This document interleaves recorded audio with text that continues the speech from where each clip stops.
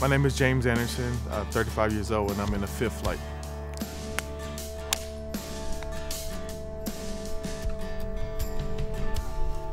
I played 10 years. My first 7 years were in Carolina. I played for the Panthers. Then I went to the Bears, played there for a year.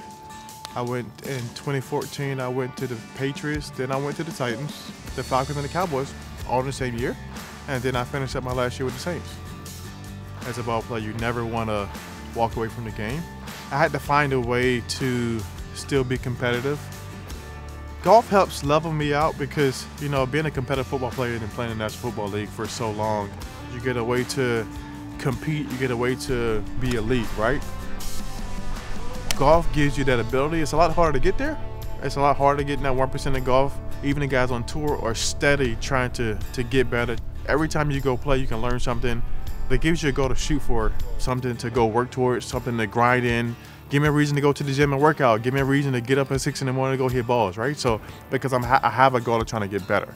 So I think that helps me transition from doing that my whole life. And coming here, you get a chance to test your skills, test your knowledge of the game, test your course management. What have I been working on? Has the things I've been working on, are they working? Can I do them under pressure? For me, that experience is invaluable, and I feel like coming here with this amount of golfers, traveling away from home, playing multiple courses that you haven't seen is kind of a test of everything. And then when I come home from the golf course, whether I play well or not, my daughter's at the door looking at me. So nothing's better than that.